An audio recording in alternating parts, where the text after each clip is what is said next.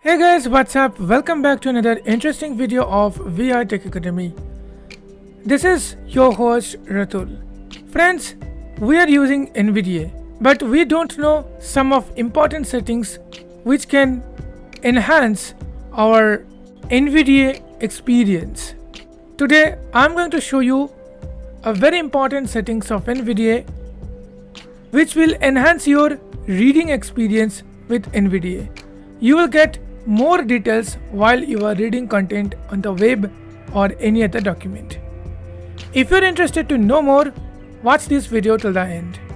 Without further delay, let's start.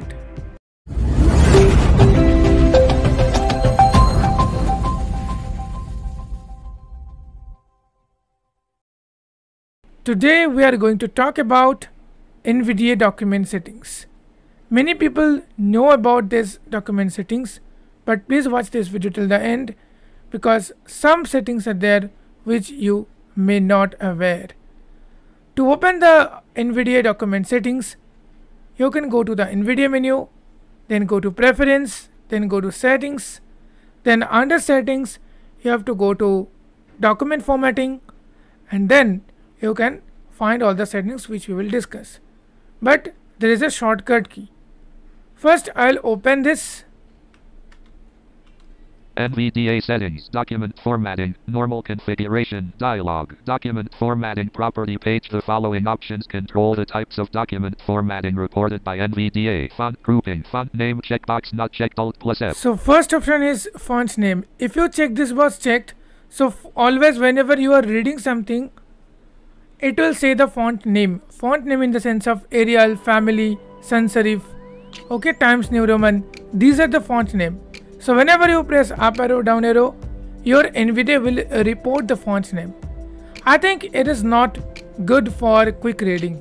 Font size checkbox not checked, Alt+S. Similarly, I'm pressing just tab. Similarly, I'm getting the next option which is font size. So font size is also optional. For example, you are reading something by pressing up arrow, down arrow. After each word or after each character, after each line, I think, after each word, I think, it will read the size, like font size of the text. So it will also not good for quick reading. Font attributes checkbox not checked, Font attributes, if there is any other attributes there. Superscripts and subscripts checkbox not checked, Yes, you can check this box checked, so superscript and subscript will read correctly. Emphasis checkbox not checked, Alt+M. So emphasis is the similar style of italic. Italic and emphasis are same.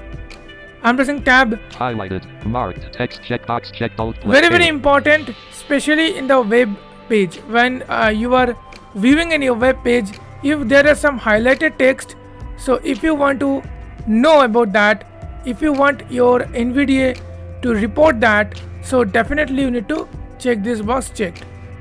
I'm pressing tab again. Style checkbox not checked, Alt+Y. So style, it is what is the style? It will announce like title, subtitle.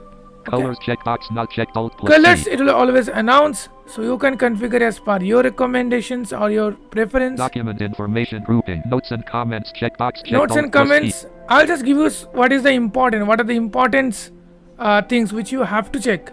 Bookmarks checkbox checked, Alt+P. Okay, so then bookmarks, if you want, you can check. Editor revisions checkbox checked, Alt+E. Editor revisions for MS Word, you can check this box checked. Whatever the edited revisions will be there, you can get the report. Spelling errors checkbox not Spelling checked, error, Alt+R. I am not checking this because I am not using this because see, whenever I type any Bengali or any other languages, NVDA will automatically report this thing. So this will sometimes annoying for us. This will be sometimes annoying for us. So that's why I'm not using. But if you want, you can definitely use. Pages and spacing grouping, pages checkbox checked, Alt+P. So what is the page number? Page 1, page 2, page 3. It is always reporting, especially in the time of PDF and Word. Line numbers checkbox not checked, Alt+N. Line numbers, if you check this boxes, whenever you press down arrow, it will say line 1, line 2, line 3, whatever. So I think it will not good for quick reading. Line indentation reporting, combo box speech collapse, Yes, Alt+I. this is very important. Now what is this indentation? See, in those who know about the Braille book, whenever a new book, whenever a new not book, like whenever a new line or new paragraph is started, whenever a new paragraph will start, then what happened? A small space are there at the left, right? It is not started from the very beginning of the line, right? This is called the indentation. Not only this, there are many indentation, right? If I'm giving an example of letter in the sense of we write the letter, not email. So we write dear sir or dear friend, comma.